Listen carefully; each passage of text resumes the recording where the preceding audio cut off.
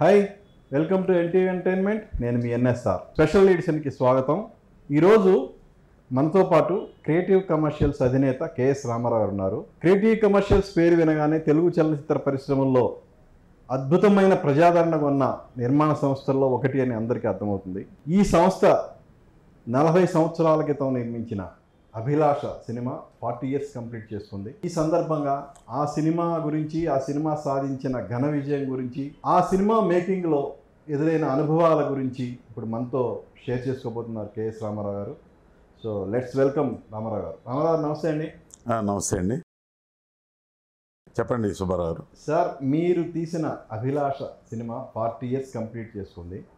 So ఈ సందర్భంగా ఇప్పుడు ఆ సినిమాని టీవీలో చూస్తే మీకు ఏమనిపిస్తుంది? ఆ సినిమా 40 సంవత్సరాల క్రితం తీసిన, 40 ఏళ్ళ తర్వాత చూసిన ఆ సినిమా ఎప్పటికీ నిత్య నూతనంగాను, కొత్త తరహాగాను, కొత్త ఒరవడితోనూ సృష్టించిన సినిమా.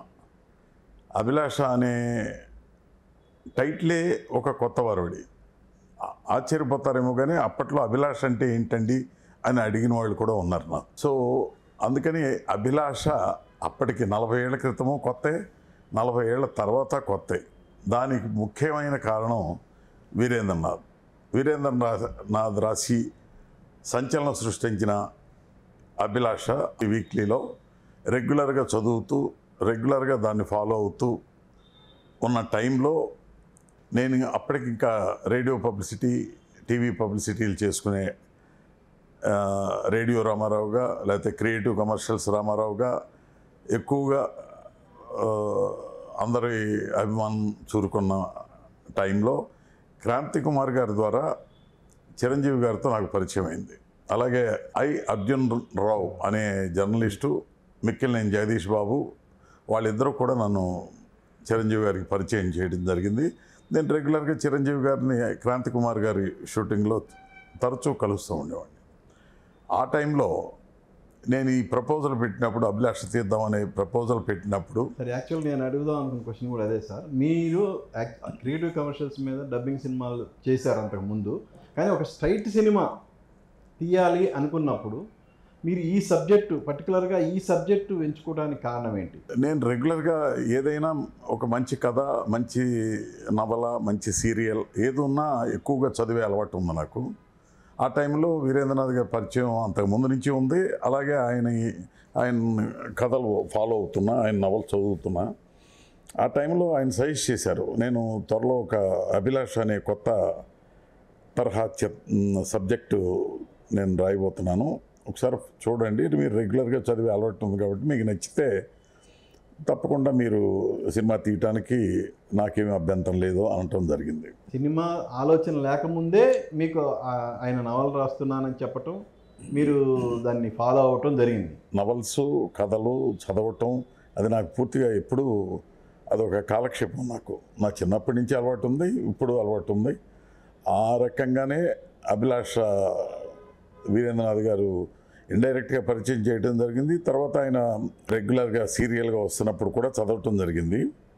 అదే సబ్జెక్ట్ డెఫినెట్గా బాగుంటుంది. చిరంజీవి అనే పేరుతోనే క్యారెక్టర్ ఉండటం కూడా మనసు, నా మైండ్ పూర్తిగా దానివైపు ఆకర్షింపబడటం జరిగింది. అయితే దీనికి అంతకన్నా ముఖ్య కారణం, అసలు ఇది చిత్రరూపం దాల్చడానికి అతి ముఖ్యమైన కారణం అంజనాదేవి గారు చెప్పడంతో అసలు నా కెరీర్ స్టార్ట్ అయింది. అంజనాదేవి గారి ఆశీస్సులతోనే అభిలాష స్టార్ట్ అయింది కరెక్ట్గా చెప్పాలంటే. ఎందుకంటే ఆ విషయం నాకు చిరంజీవి గారే చెప్పారు. సో ఆ విధంగా ఈ సినిమా ప్రారంభానికి, ఈ సినిమాకి నాంది అంజనాదేవి గారు. ఆవిడికి నా పూర్తిగా కృతజ్ఞతలు. 40 సంవత్సరాలు నేను ఈ సినిమా ఫీల్డ్లో ఉంటూ సినిమాలు ఇంకా తీస్తూ ఉండటానికి ముఖ్యమైన కారకురాలుగా ఆవిడకి నమస్కారం చేస్తాం. ఈ అభిలాష అనే మంచి సినిమా తీయటానికి కూడా ఒక రకంగా ఆవిడ ప్రోత్సాహం కూడా కారణం. చిరంజీవి గారు అంతే ఎనర్జీతో ఆ సినిమాని, అంతే శ్రద్ధతో దాంట్లో పూర్తిగా లీనమై చేశారు. 100% ఇంకా ఎక్కువ ఎనర్జెటిక్గా చేశారు అని ఆశ్చర్యపరిచే విధంగా చేయటం జరిగింది. ఇప్పుడు ప్రపోజల్ పెట్టారు, చిరంజీవి గారు ఓకే చేశారు, కానీ విశేషమైన ప్రజాదరణ చూరగొన్న అభిలాష నవలని సినిమాగా తీయాలనుకున్నప్పుడు సినిమాటిక్ లిబర్టీ ఏమన్నా తీసుకున్నారా? అతి తక్కువ లిబర్టీ తీసుకున్నాం. యాక్చువల్గా దాంట్లో ఉన్నాయి అది 40 ఏళ్ల క్రితమే తీసిన థ్రిల్లర్ ఆ సినిమా. అభిలాష అనేది ఒక థ్రిల్లర్. ఇప్పుడు వస్తున్న ఈ థ్రిల్లర్స్, ఈ సినిమాలకి నాంది అప్పటికి అభిలాష తెలుగు వరకు. సో దాంట్లో ఉన్న కథలో ఉన్న ముఖ్య అంశాలు అన్నీ కూడా థ్రిల్లింగ్గా ఉంటాయి. చిరంజీవి గారి క్యారెక్టర్ ఎంత గొప్పగా ఉంటుందో హీరోయిన్ క్యారెక్టర్ అంతే గొప్పగా ఉంటుంది. వీళ్ళిద్దరి క్యారెక్టర్ ఎంత గొప్పగా ఉంటుందో దాంట్లో విష్ణు శర్మని రాళ్లబండి గారు చేసిన విష్ణు శర్మ అనే క్యారెక్టర్ అంతే గొప్పగా ఉంటుంది. అట్లాగే గోపాలరావు గారు దీంట్లో ఉన్న ప్రతి క్యారెక్టరు కొత్తగానే ఉంటాయి.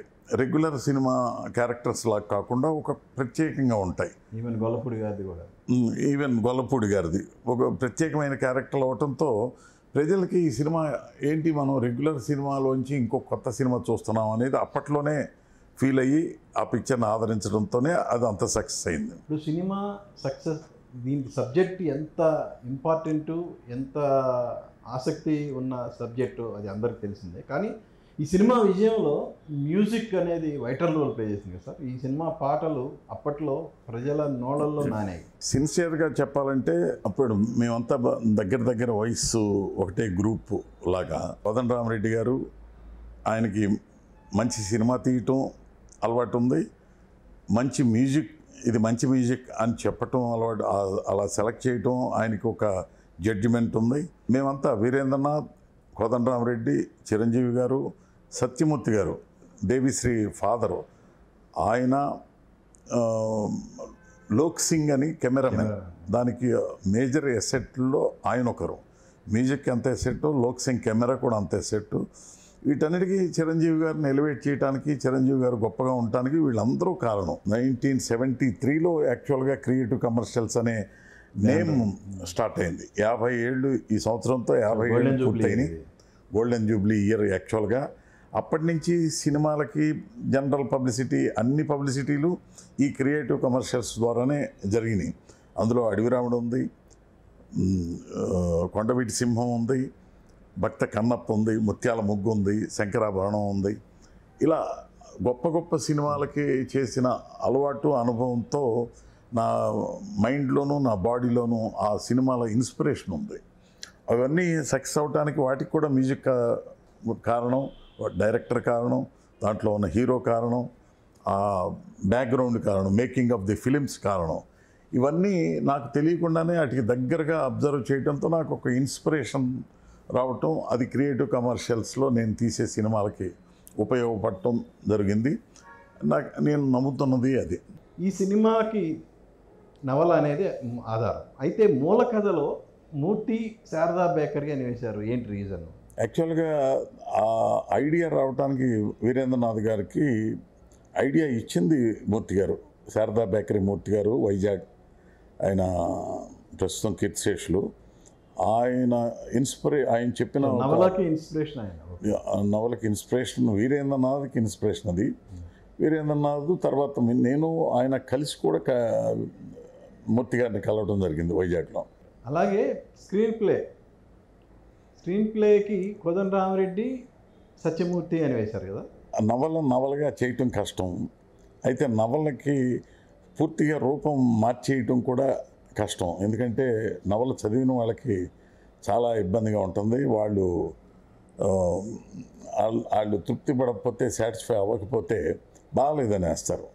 అందుచేత దాన్ని ఎంత బాగా చేస్తే బాగుంటుందనే దానికి సత్యమూర్తి గారు సహకారంతో ఆయన చాలా కష్టపడ్డారు. సత్యమూర్తి గారు, అలాగే సత్యానంద్ గారు, అలాగే సినిమా విజయంలో సంభాషణలు కూడా కీలకమైన సత్యానంద్ గారు.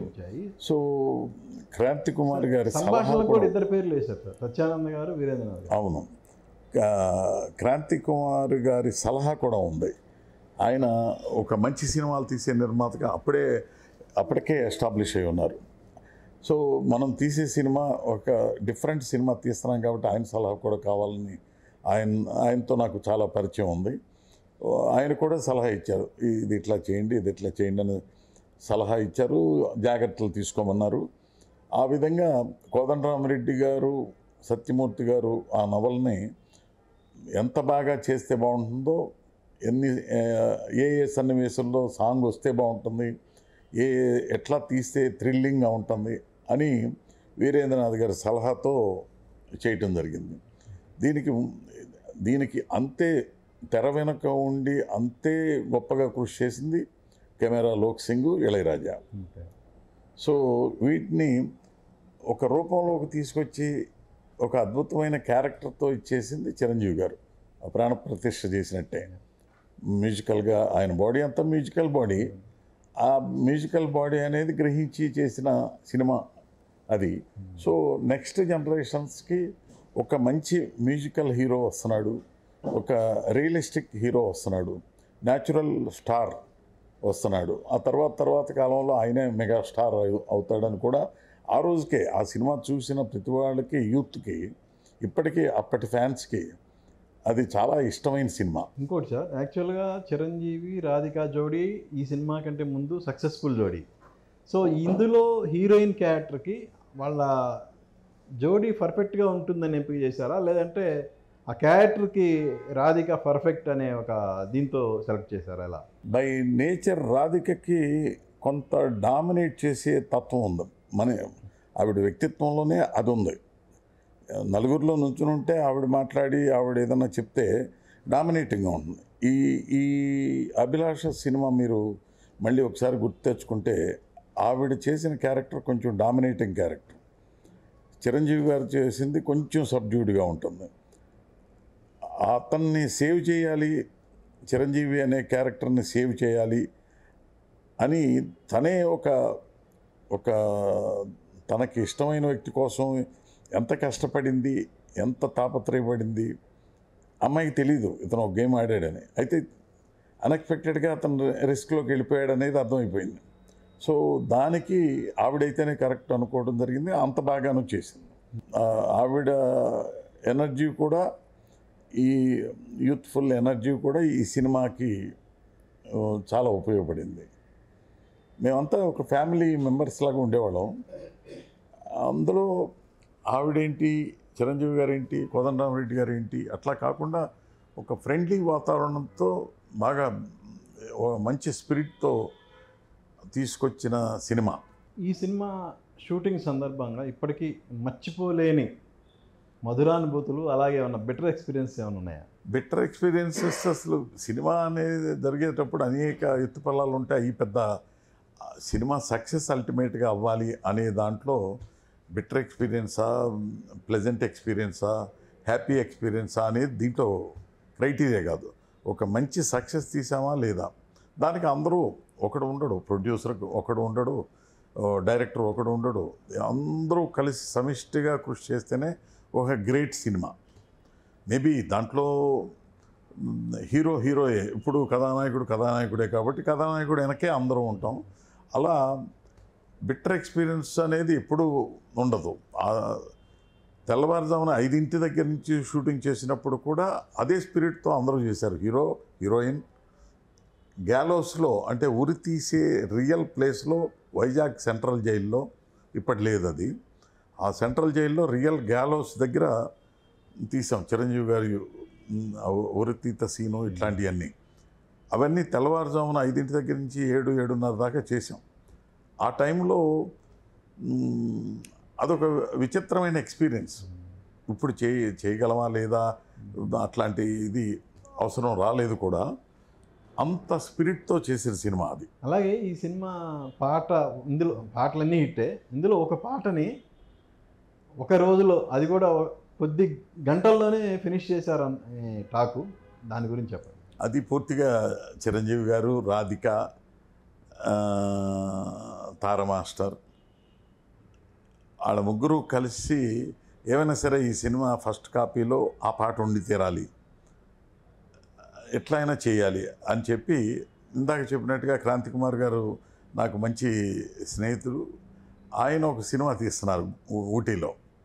ఆయనతో అడిగి, మీరు ఎట్లయినా స్పేర్ చేయాలి టైం అంటే, ఒక హాఫ్ డే చేయగలుగుతానయ్యా ఇక నువ్వు కాబట్టి అన్నాడు. జనరల్గా ఆయన ఎవరికి ఒబ్లైజ్ చేసే నేచర్ కాదు. అదృష్టవశాత్తు దాని కెమెరా సేమ్ లోక్ సింగ్, దాంట్లో హీరోయిన్ సేమ్ రాధిక, దాంట్లో హీరో మా డైరెక్టర్ మా హీరో చిరంజీవి గారు, అలాగే కోదండరామరెడ్డి గారు.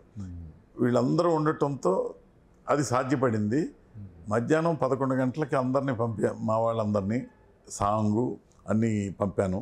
11 గంటలకి సాంగ్ స్టార్ట్ చేశారు, 3 గంటలకి ఫినిష్ చేశారు సేమ్ డే. సో అంటే ఆల్మోస్ట్ 4 అవర్స్లో ఆ సాంగ్ ఫినిష్ చేసి వెంటనే ఫ్లైట్కి పంపారు. నెక్స్ట్ డే సెన్సార్కి ఫస్ట్ కాపీలో ఆ సాంగ్ ఉంది, ఆ సాంగ్తో కలిపి చేసాం. అది సంధ్య పొద్దుల కాడ సంపంగి నవ్వింది. అది ఎంతో స్పిరిట్తో ఎంతో గొప్పగా చేశారు. అది 11 గంటల నుంచి 3 గంటలకి 4 గంటల్లో ఆ పాటను ఫినిష్ చేసి పంపారు. One of the sensation song ఆ సినిమాలో. ఇప్పటి కాలంలో అది సాధ్యపడుతుందా? సాధ్యపడకపోవడం అనేది ఏముండదండి. అది ఇప్పుడు స్పాన్ పెరిగింది, ఖర్చు పెరిగింది, ఇంకా బాగా చేయాలనే కోరిక పెరిగింది, బ్రహ్మాండమైన క్యాన్వాస్తో వస్తున్నాయి ఇప్పుడు సినిమాలు. ఇంకా కొంచెం ఎక్కువ టెక్నాలజీ, ఎక్కువ టైము తీసుకుంటే అప్పుడు సినిమా 35 డేస్లో 35 lakhs లోపే సినిమా అయిపోవాలి అనే దీంతో తీసిన సినిమా ఇప్పుడు 350 crores చేయాలన్నప్పుడు ప్రజలకు కావాల్సిన ఆ సంభ్రమాచర్యలో నిలిపే విజువల్స్ ఉండాలి, స్టన్నింగ్ ఉండాలి. దానికి కావాల్సిన టైం తీసుకుంటుంది. ఇప్పుడు పాసిబిలిటీ ఉంది. మనీ ఎంత స్పెండ్ చేయగలిగితే అంత ఉంది. అప్పుడు మా పరిధి, మా ఆలోచన లిమిటెడ్. ఈ లిమిట్లో ఇంత చేయాలి, మన సినిమాకి ఉన్న మార్కెట్ ఇది, ఆ మార్కెట్ని దృష్టిలో పెట్టుకుని కంప్రెస్ చేయాలి, అంతే డబ్బుతో ఖర్చు పెట్టాలి. డబ్బు ఎంత ఖర్చు పెడితే దానికి ఒక 10% 20% లాభం వస్తే చాలు అనుకునే రోజులు అవి. ఇప్పుడు ఎంతో 300 ఖర్చు పెడితే 3000 కోట్లు ఎట్లా వస్తుంది, 100 కోట్లు ఖర్చు పెడితే 1000 కోట్లు ఎట్లా వస్తుంది, అలాంటి ఆలోచన ఉంది. కాబట్టి అంత బాగానూ తీయాలి సినిమా. ఎంత డబ్బు ఖర్చు పెడితే అంత ఎక్స్పెక్ట్ చేస్తారు. 250 రూపాయలు టికెట్. ఇప్పుడు బడ్జెట్ ప్రస్తావన వచ్చింది కాబట్టి ఆ సినిమాకి అయిన బడ్జెట్ ఎంత కలెక్ట్ చేసిందంత? అంటే నవ్వులాటగా ఉంటుంది నేను చెప్తే. బట్ ఇందాక సూచాయిగా చెప్పాను, 35 డేస్లో 35 lakhsకి చేయాలని సూచాయిగా చెప్పాను. సుమారుగా అట్లాగే జరిగింది. ఓకే. అంటే అప్పుడు డబ్బు క్రైటీరియా కాదు, నేను ఎంత ఖర్చు పెడతాను అనేది క్రైటీరియా కాదు, ఎంత మంచి సినిమా వీడి తీస్తాడు అనేది క్రైటీరియా ఉండేది అందరికీ. కాబట్టి నేను ఎంత ఇచ్చాను, ఎంత ఇవ్వలేదు అనేది ఎప్పుడు ఎవరు ఆలోచించే పరిస్థితిలో లేరు. అది మనం గట్టిగా మంచి సినిమా ఇస్తాం, ప్రేక్షకుడికి ఈసారి ఇంకా గొప్ప సినిమా ఇస్తాం అనే స్పిరిట్తో చేసిన సినిమాలు. అదే మీరు మంచి సినిమా ఇవ్వాలి అనే ఒక స్పిరిట్తో చేశారు, మంచి సినిమా ఇచ్చారు ఆడియన్స్కి. దానికి తగ్గట్టే ఆడియన్స్ కూడా కనకవర్షం రెస్పాండ్ అయ్యారు. అదే అందుకే మా కంపెనీ మీరు ఇందాక చెప్పినట్టుగా క్రియేటివ్ కమర్షియల్స్ 50 ఏళ్ళకి 10 ఏళ్ళకి ముందు నుంచి ఉంది. యాక్చువల్గా 73లో మొదలుపెట్టినా ఇప్పటికి 50 ఏళ్ళు ముగిసిన 40 ఏళ్ళ నుంచి సినిమాలు తీసే 40 ఏళ్ళు నాకంటూ ప్రత్యేకమైన ముద్ర ఉంది. అది నేను సంతోషిస్తున్నా. దానికి ముఖ్యంగా అభిమానులు, ఆంధ్ర ప్రేక్షకులు, తెలుగు సినిమా ప్రేక్షకులకి నేను బాహుబలిలో లేకపోతే RRR అంత సినిమా తీలా, బట్ స్టిల్ నాకు స్థానం ఉంది. దానికి నేను సెలెక్ట్ చేసుకున్న సబ్జెక్టుల కారణం, నాకు పనిచేసిన నా డైరెక్టర్లు, నా హీరోలు కారణం. సో నాకంటూ ఒక స్థానం ఉన్నందుకు ఆంధ్ర ప్రేక్షకులందరికీ, తెలుగు ప్రేక్షకులందరికీ శిరస్సు వంచి నమస్కారం చేస్తున్నాను. అలాగే సార్, ఇందులో ఉన్న పాటలు ఇంతకుముందు మనం చెప్పినట్టు సూపర్ డూపర్ హిట్స్ అన్నీ. సో వాటిలో ఆర్డర్ ప్రకారం చెప్పాలంటే పాటల గురించి 1 2 3 4 5 అలా చెప్పాలంటే ఏం చెప్తారు? అది ప్రేక్షకులు చెప్పాలి. నా వరకు అన్ని పాటలు ఈక్వల్లీ గుడ్. వాటికి రాసిన ఆత్రేయ గారు కానీ, రాయటానికి సహకరించిన మా సత్యమూర్తి కానీ ఎక్కడున్నారు ఆయన కిడ్సేష్లో, ఆయనకి నిజంగా కృతజ్ఞతలు చెప్పాలి. చాలా కష్టపడ్డారు వీళ్ళందరూ. అన్ని పాటలు ఏ పాటకి ఆ పాటే ప్రత్యేకమైన పాట. ఒక పాట ఒక రకంగా ఉంటే అది విజువల్గా అది ఇంకా ఎన్హాన్స్ అయింది. చిరంజీవి గారు బాగా చేస్తే అది ఇంకా పెద్దదైంది. అలా ప్రతి పాటకి ఒక ప్రత్యేకత ఉంది దాంట్లో. అందుకని నేను 1 2 3 అనేది లేదు. ఇళయరాజా గారు ఈ స్థితిలో తెలుగు ఇండస్ట్రీలో టాప్ ర్యాంక్లో అక్కడెక్కడో ఉండటానికి కారకుల్లో ఆ సినిమా ఒకటి. ఖచ్చితంగా ఆ సినిమా లో ఉన్న ప్రతి పాట దానికి ఇళయరాజా గారికి సహకారం అందించిన ఆ, చిరంజీవి గారు కానీ రాధిక కానీ కారణం. అంటే ఈ సినిమా కథాంశం మెయిన్ ప్రధానాంశమే ఉరి రద్దు. దానికోసం ఎప్పుడైనా ఏ సినిమాకైనా కూడా ఇదొక్కటే సినిమా కాదు, ఎనీ సినిమాకి కథాంశం ముఖ్యం. సో ఆ కథాంశంతో తీసిన సినిమా ఇది సక్సెస్ అయింది, ప్రజాదరణ పొందింది, అన్నీ ఓకే. కానీ 40 ఏళ్ల తర్వాత కూడా ఇప్పటికీ కొంతమంది ఉరి కంప్లీట్గా రద్దు చేయాలి అని పోరాడుతూ ఉన్నారు.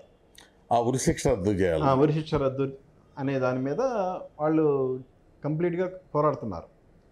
సో దాని మీద మీ అభిప్రాయం ఏంటి? యాక్చువల్గా నేను పాయింట్ బాగుంది, నిర్దోషి ఉరి తీయబట్టం న్యాయంగా లేదు అని అనుకోవటం తప్ప నా నాలెడ్జ్లో నా స్థాయి జడ్జిమెంట్ చెప్పే అంత స్థాయి కాదు. అట్లాంటి అంత బ్రాడ్గా ఇంటర్నేషనల్ పాయింట్ అది. కొన్ని చోట్ల కొన్ని కంట్రీల్లో రద్దు చేశారు, కొన్ని కంట్రీల్లో ఉంది. అది వాళ్ళ నేరం చేసిన వాడి ఆ స్థాయిని బట్టి, నేరం యొక్క డెన్సిటీని బట్టి ఉన్నట్టుంది. బట్ నాకు అంత ఆలోచన పరిధి నాకు తక్కువ. నేను ఇంకా అంత ఆ వైపు లేదు. నాకు సినిమాగా అందరూ చూస్తే ఒక మంచి పాయింట్ అని మెజారిటీ ఒప్పుకుంటే, జడ్జెస్ ఒప్పుకుంటే, ప్రభుత్వం ఒప్పుకుంటే రద్దు చేస్తే మంచిదే. ఎందుకంటే నిర్దోషి శిక్ష పడకూడదు కాబట్టి. ఇప్పుడు ఈ సినిమా ఫస్ట్ కాపీ వచ్చిన తర్వాత అప్పట్లో ఎక్కువ చెన్నై బేస్డ్ కదా సినిమాలు ఎక్కువగా. సో అక్కడ ప్రొజెక్షన్స్ వేశారు కదా, అప్పుడు వచ్చిన రెస్పాన్స్ ఏంటి సార్? 6 పాటలు, 4 ఫైట్లు, మధ్యలో కామెడీ, ఇట్లాంటివన్నీ లేకుండా చూశారు కాబట్టి ఇది ఫార్ములాగా ఎట్లా ఉంటుంది అని ఆలోచించిన వాళ్ళు ఎక్కువ. సరిగ్గా జడ్జిమెంట్ చెప్పగలిగిన వాళ్ళు ఆ రోజు తక్కువే. విధంగా కొంచెం నెగిటివ్ ఫీడ్బ్యాక్ వచ్చింది.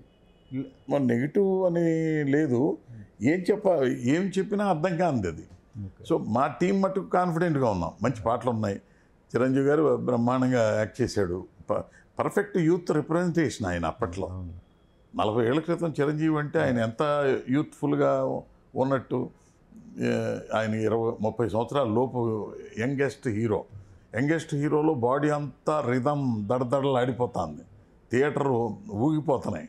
అటువంటి స్టేజ్లో అంత మ్యూజిక్, అంత పర్ఫార్మెన్స్, ఆ ఏజ్లో ఆయన అంత పర్ఫార్మెన్స్ చేసి ఒంటరి పోరాటం చేస్తున్న హీరో ఆయన అప్పటికి. ఎందుకంటే పెద్ద పెద్ద స్టార్స్ ఉన్నారు. రామారావు గారు ఉన్నారు, నాగేశ్వరరావు గారు ఉన్నారు, కృష్ణ గారు, శోభన్ బాబు గారు, కృష్ణంరాజు, ఇంతమంది మధ్యలో ఒక యంగెస్ట్ హీరో వచ్చి ఒంటరిగా పోరాటం చేసుకుంటా వచ్చి ఇలాంటి సినిమా చేయటం, ఆయన సెలక్షన్లో గొప్పతనం అదే. ఆయన ఇప్పుడు కూడా జడ్జిమెంట్ ఆయనది 100% రైట్ అవుతాయి. ఎనీ సినిమా ఆయన సబ్జెక్టు నచ్చి ఒప్పుకున్నాడు అంటే ఖచ్చితంగా, రకరకాల కారణాలు కొన్ని పోయి ఉండొచ్చేమో, ఖచ్చితంగా దాంట్లో ఏదో విషయం లేకుండా ఆయన ఒప్పుకోడు. సో ఇందాక మిమ్మల్ని అడిగాను, మీరు బేసే రేడియో పబ్లిసిటీ నుంచి సినిమాలు ఎన్నో సూపర్ హిట్ సినిమాలకి పబ్లిసిటీ చేస్తూ అలా అంచెలంచెలుగా ఎదిగి ఈ సినిమాతో స్ట్రైట్ సినిమా మొదలుపెట్టి సినిమా ఫినిష్ చేశారు. సో ఈ సినిమాకి మీరు అనుసరించిన పబ్లిసిటీ స్ట్రాటజీ ఏంటి? నేను బేసిక్గా పబ్లిసిటీలోంచి వచ్చిన మనిషిని. క్రియేటివ్ కమర్షియల్స్ అంటే 50 సంవత్సరాల క్రితం మంచి పబ్లిసిటీ చేయగలిగిన సంస్థ అనే దాని మీదే ఎస్టాబ్లిష్ అయింది క్రియేటివ్ కమర్షియల్స్. దానితో తగినట్టుగానే అటువంటి మా లెజెండరీ ఫిలిమ్సే ఉన్నాయి నేను చేసిన వాటిలో. ఫిలిమ్స్ ఒకటే కాదు, జనరల్ పబ్లిసిటీ కూడా నేను కొంచెం డిఫరెంట్గానే ఉంటుంది. ఏదైనా ఒక ఐడియా చెప్తే నాకన్నా నేను పబ్లిసిటీ చేయటానికి ఈజీగా ఉండటానికి కారణాల్లో ఒకటి వీరేంద్రనాథ్ సినిమా అనే పబ్లిసిటీ మీడియానే చెప్తాను. అప్పటికి ఇటువంటి సోషల్ మీడియాలో ఇవన్నీ లేవు, కానీ ప్రెస్ ఉంది. ప్రెస్ అభిలాష గురించి అప్పటికే చెప్పి ఉంది. కాబట్టి కొంత దాని సహకారం ఉంది నా గొప్పతనం కన్నా. సో నేను ఆ హ్యాంగ్ పనిష్మెంట్ మీద ఒక క్యూరియాసిటీ క్రియేట్ చేయడానికి అభిలాష అనే టైటిల్ క్యూరియాసిటీ తీసుకొచ్చింది. ఉరిశిక్ష రద్దు చేయాలనే ఇది కొంత తీసుకొచ్చింది. పాటలు ఎక్కువ పబ్లిసైజ్ చేయటం జరిగింది. పాటలన్నీ ఆ రిథమ్, ఆ స్పీడు చూసి ఇదేంటి ఈ పాటలే కొత్తగా ఉన్నాయి. అప్పటికి మాదేవన్ గారు, చక్రవర్తి గారు బ్రహ్మాండమైన లెజెండరీ మ్యూజిక్ డైరెక్టర్స్. వాళ్ళ మ్యూజిక్ అందరు నోట్లలో ఎక్కడ చూసినా దద్దరిల్లిపోయే టైం అది. ఆ టైంలో ఇళయరాజా పాటలు తీసుకొచ్చి నేను తీసుకొచ్చి ముందుకు తీసుకురావటం, వాటిని వీలైనంతగా ఇచ్చేయటం జరిగింది. అందులో ప్రతి పాట రెస్పాండ్ అయ్యారు.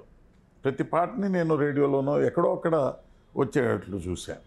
సో పాటలన్నీ సూపర్ డూపర్ హిట్ అయినాయి. ఇవన్నీ కలిసి ఆ సినిమాని కొత్త లెవెల్కి తీసుకెళ్ళింది. సినిమా రిలీజ్ అయింది. రిలీజ్ రోజు మీరు అందుకున్న బెస్ట్ కాంప్లిమెంట్ ఇప్పటికీ మర్చిపోలేంది ఏంటి?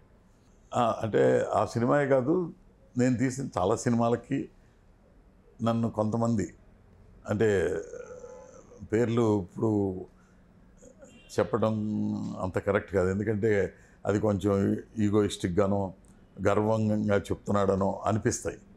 మెజారిటీ ఆఫ్ ది నా కాంటెంపరీ ప్రొడ్యూసర్స్ నువ్వేనయ్యా, నువ్వు డిఫరెంట్గానే తీస్తావయ్యా, చాలా బ్రహ్మాండమైన మొదటి సినిమానే డేరింగ్గా తీసావయ్యా అని నా కాంటెంపరీ ప్రొడ్యూసర్స్ అన్నారు. ప్రేక్షకుల్లోంచి నేను ఇందాక చెప్పినట్టు చూసిన తర్వాత ఏంటి మనం ఒక సినిమా చూసాం, అది ఏ టైప్ సినిమా, ఎటువంటి ఫీల్ మనకు వచ్చింది అని తెలిసి తెలియని ఒక స్టన్నింగ్ దీంట్లోంచి వచ్చింది. సో కొన్ని రోజులు అయ్యేటప్పటికి ఇళయరాజా మ్యూజిక్ మళ్ళీ తీసుకొచ్చింది. మళ్ళీ చూసిన తర్వాత ఓహో దీంట్లో ఇంకోటి ఏదో ఉంది. అలా నంబర్ ఆఫ్ టైమ్స్ చూసిన కొలితే ఆ సినిమాలో రాధిక బ్రహ్మాండం, చిరంజీవి అద్భుతంగా చేశాడు, ఇక ఎప్పుడు చేయలే, కోర్టు సీన్ ఇప్పటికీ చేయలేదు, ఇట్లాంటివన్నీ రకరకాల రెండోసారి చూసిన వాళ్ళకి, మూడోసారి చూసిన వాళ్ళకి సినిమా చూసిన కొద్దీ ఇంకా హిట్ అవటం బాగుంది.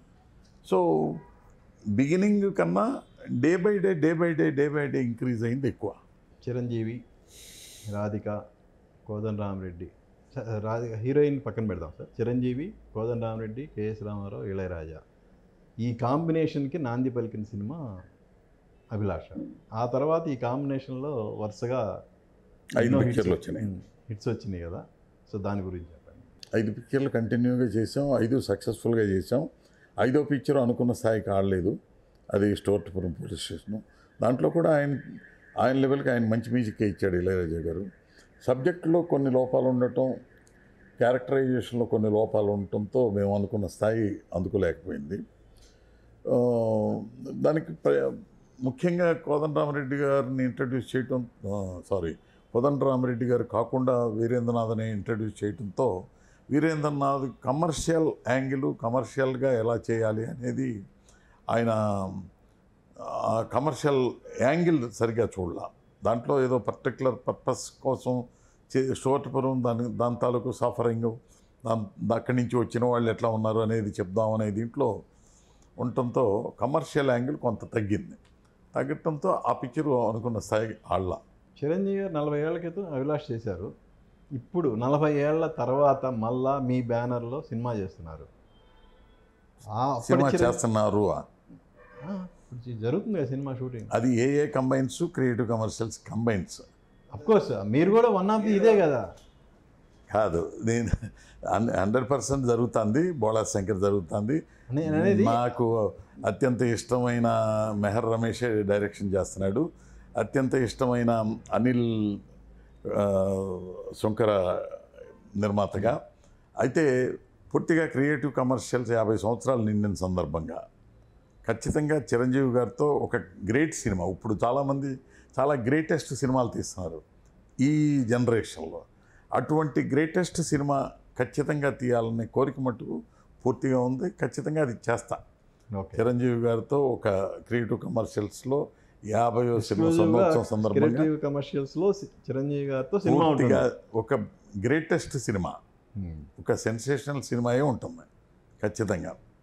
అది అతి త్వరలో, అంటే బ్రేకింగ్ న్యూస్, రేపు దసరా నాటికి కరెక్ట్గా గోల్డెన్ జూబ్లీకి ఎంటర్ అవుతాను. ఆ రోజుకి చిరంజీవి గారి పర్మిషన్తో, ఆయన అంగీకారంతో అనౌన్స్ చేస్తా. ఖచ్చితంగా ఉంటుంది. అంత మంచి ప్రాజెక్ట్ అయితేనే అనౌన్స్ చేస్తా. అప్పుడు కూడా ఎందుకు పాడు చేసుకోవటం, ఎందుకు ఈ చరిష్మాని. 40 ఏళ్ల క్రితం అభిలాషలో యాక్ట్ చేసిన చిరంజీవికి, 40 ఏళ్ల తర్వాత ఇప్పుడు మీరు కలిసి చేస్తున్న చిరంజీవికి ఉన్న డిఫరెన్స్ ఏంటి? ఆయనలో ఉన్న గమనించిన తేడాలు ఏంటి? తేడా నాకైతే తెలియదండి. అప్పుడు ఎట్లా ఉన్నారు నాతో, నన్నే అడుగుతున్నారు కాబట్టి నేను చూస్తున్నాను కూడా. ఇప్పుడు ఆయన ఉన్న స్థితి పీక్లో ఉంది. ఆల్మోస్ట్ ఎవరెస్ట్ శిఖరం అంత పీక్లో ఉంది. అయినా కూడా ఆయన అంత కింద స్థాయి వాళ్ళతోనూ అంత సబ్డ్యూడ్గాను, చాలా మర్యాదపూర్వకంగాను, చాలా మంచి మనసుతోనూ అందరితో ప్రశాంతంగా, ఆయనలో ఏముంది, ఆయన ఎటువంటి ఇబ్బందులు పడినా కూడా అందరితో ఎంత ప్రశాంతంగా బిహేవ్ చేస్తాడని చూస్తే ఆశ్చర్యం వేస్తుంది. ఆయనలో అప్పటికన్నా ఇప్పుడు పరిణితి చాలా ఎక్కువ ఉంది. ఏదైనా పాజిటివ్గా తీసుకుని, దేన్నైనా డైల్యూట్ చేసుకుని దాన్ని మళ్ళీ వెంటనే ఆయన హ్యాపీగా ఉండటానికి, ఆయన ద్వారా ఇతరులు హ్యాపీగా ఉండటానికి ఆయన ప్రవర్తన కారణం. అంత గొప్పగా ఆయనలో చాలా ట్రాన్స్ఫార్మ్ అయి ఉన్నాడు. పరిపూర్ణమైన వ్యక్తిత్వం ఉన్న మనిషి. ఇంకా ఆశ్చర్యకరం అయింది కూడా. పరిపూర్ణతే కాకుండా ఒక మనిషిలో ఇంత సహనం, ఇంత గొప్ప మనస్తత్వం, ఇన్ని భరించగలిగే శక్తి, ఇవన్నీ. ఎందుకంటే కొన్ని కోట్ల మంది అభిమానులు, కొన్ని కోట్ల మంది తెలుగు ప్రేక్షకులు, అనేక రకాలైన మనస్తత్వాలున్న మాలాంటి ప్రొడ్యూసర్స్, అనేక మనస్తత్వాలు ఉన్న డైరెక్టర్సు, వీళ్ళందరినీ ఒకే రకమైన ట్రీట్మెంట్ చేయటం అంటే ఒక మనిషికి సాధ్యం కాదు. ఆయన అందరితోనూ ప్రశాంతంగా ఉంటాడు, అందరితో జోవియల్గా ఉంటాడు, అందరినీ హ్యాపీగా ఉంచుతాడు ముందు మిగతా వాళ్ళకన్నా. అవన్నీ చూస్తే చాలా ఆశ్చర్యకరంగా ఉంటుందన్నమాట. ఒక మనిషి అట్లా ఉండలేడు, కష్టం ఎవరైనా సరే. సో ఇప్పుడు అభిలాషని మళ్ళీ తీయాలంటే ఎవరితో? అది నేనే తీయాలి. అది అటువంటి హీరో, అటువంటి రిథమిక్ బాడీతో ఉన్న హీరో, మెచ్యూరిటీ ఉన్న హీరో నాకు దొరకాలి. అది ఎవరు అనేది నేను ఇంకా నాకు అట్లాంటి ఆలోచన రాలా. ఇప్పుడు మీరు అడిగారు కాబట్టి అది చెప్తున్నా. నేనే తీయాలి. ఎందుకంటే ఎందుకు హ్యాపీగా కమర్షియల్ సినిమా, మంచి పాటలు, మంచి ఇది చేసి, మంచి ఫైట్లు గీట్లు పెట్టుకుంటే సరిపోయేదానికి ఎందుకు వచ్చింది ఇదంతా అని అనుకునే రోజుల్లో నేను మళ్ళీ చేయాలంటే నేను తప్ప ఇంకోటి అట్లాంటి ఆలోచన చేయరు. సో తప్పకుండా అట్లాంటి పరిస్థితి వస్తే మటుకు చేస్తాను. సో గోల్డెన్ జూబ్లీ ఇయర్లో చిరంజీవి గారితో పెద్ద సినిమా చేస్తానని, ఇండివిజువల్గా చేస్తానని. పెద్ద సినిమా కదా, ఆయనతో తీసే అసలు అన్నీ పెద్ద సినిమాలే. ప్రతిష్టాత్మకంగాను మీ బ్యానర్ ఒక సెన్సేషనల్గా ఉండేది ఖచ్చితంగా చేస్తానన్నారు. సో ఇటీవల కాలంలో కొంచెం మీ బ్యానర్ స్థాయికి తగ్గ సినిమాలు రాలేదని వెళ్తే, ఈవెన్ మీ బ్యానర్ని అభిమానించే ఆడియన్స్ అందరిలో ఉంది ఆ కొరత. ఇప్పుడు మీరు తీస్తున్న బోళాశంకర్తో కొంతవరకు తీరాలని, అలాగే మీరు తీయబోయే గోల్డెన్ జూబ్లీలో తీయబోయే సినిమాతో పరిపూర్ణంగా ఆ కోరిక నెరవేరాలని మనస్ఫూర్తిగా కోరుకుంటూ wish you all the best. Thank you. ఖచ్చితంగా బోళాశంకర్ ఆయనకి తగినట్టు, ప్రేక్షకులకు తగినట్టు మా కంపెనీల స్థాయికి కంబైన్స్, అది మెయిన్ కంపెనీ అనిల్ శంకర్, ఆయన ఖచ్చితంగా దాన్ని నమ్మి ఆయన ఎంతో కష్టపడి చేస్తున్న సినిమా. మా మెహర్ రమేష్ కూడా అట్లాగే కష్టపడి చేస్తున్నారు. సో ఖచ్చితంగా చిరంజీవి గారి స్థాయికి తగ్గకుండా అది హిట్ అవుతుందని నమ్మకం ఉంది. ఆ Bhola Shankar title it self already సక్సెస్ఫుల్లే. దాంట్లో ఉన్న మ్యూజిక్ అంతకన్నా సక్సెస్ఫుల్గా ఉంటుంది. ఎందుకంటే మణిశర్మ గారి నెక్స్ట్ జనరేషన్ దాంట్లో ఉంది. సో ఖచ్చితంగా బోళాశంకర్ గ్రేట్ సక్సెస్ అవుతుంది. ఆ సక్సెస్ ఎంత బాగా అయితే అంత త్వరగా నా సినిమా క్రియేటివ్ కమర్షియల్స్లో చిరంజీవి గారితో సోలోగా ఉంటుంది. Thank you so much. Thank you NTV ప్రేక్షకులకి నమస్కారం. చూశారు కదా, 40 ఇయర్స్ కంప్లీట్ అయిన సందర్భంగా అభిలాష K.S. రామారావు గారితో స్పెషల్ చిట్ చాట్ ఇది. మళ్ళీ మరో స్పెషల్ చిట్ చాట్తో మీ ముందుకు వస్తాను. మీ NSR సైనింగ్ ఆఫ్.